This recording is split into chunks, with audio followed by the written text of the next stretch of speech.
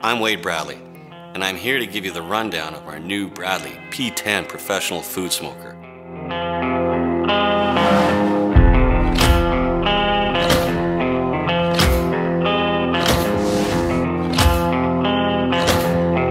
Our ultimate goal has always been to provide a way to give you the best food smoking experience possible, and the P10 fulfills that task perfectly.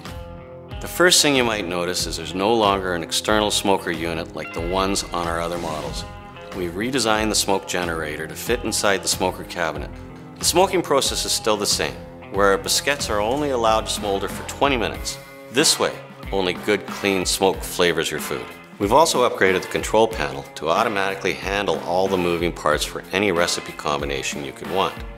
So now, once you've dialed in your favorite recipes, you can enter them into the smoker with a USB drive, and the CPU will handle the cook time, the smoking time, and the temperatures to deliver the same results every time.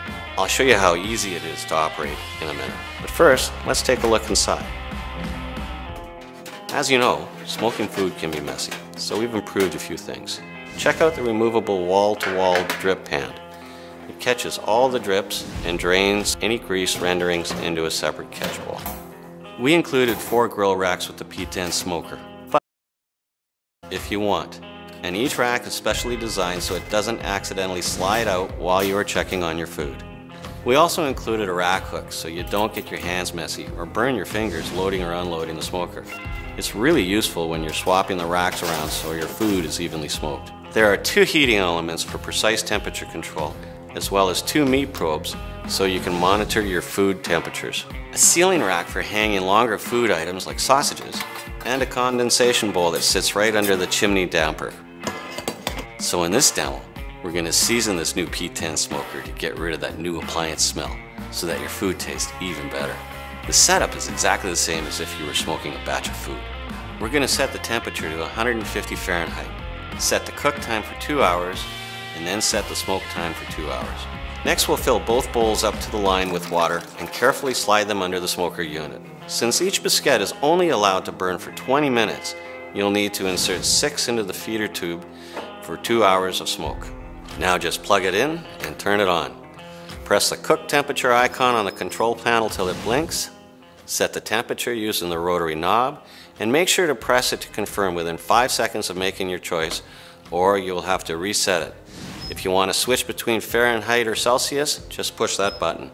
Now move to the cook time icon. Press it. When it blinks, dial in your cook time with the rotary knob, then push to confirm within 5 seconds of setting the cook time.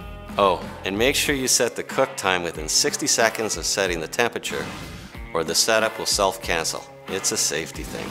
Next, press the smoke time icon, and then dial in 2 hours with a rotary dial. Then press to confirm within 5 seconds. Notice that the setting only shows in 20-minute intervals to match the biscuit burn time. And there you go. How easy was that? I definitely recommend that you take the time and read the manual to fully understand how to use all the features of the P10. All the answers to your questions regarding the operation of the P10 are in the manual. We are also planning on making more recipe videos with lots of tips to help you master the Bradley way of smoking food. So keep an eye out, and we'll see you soon.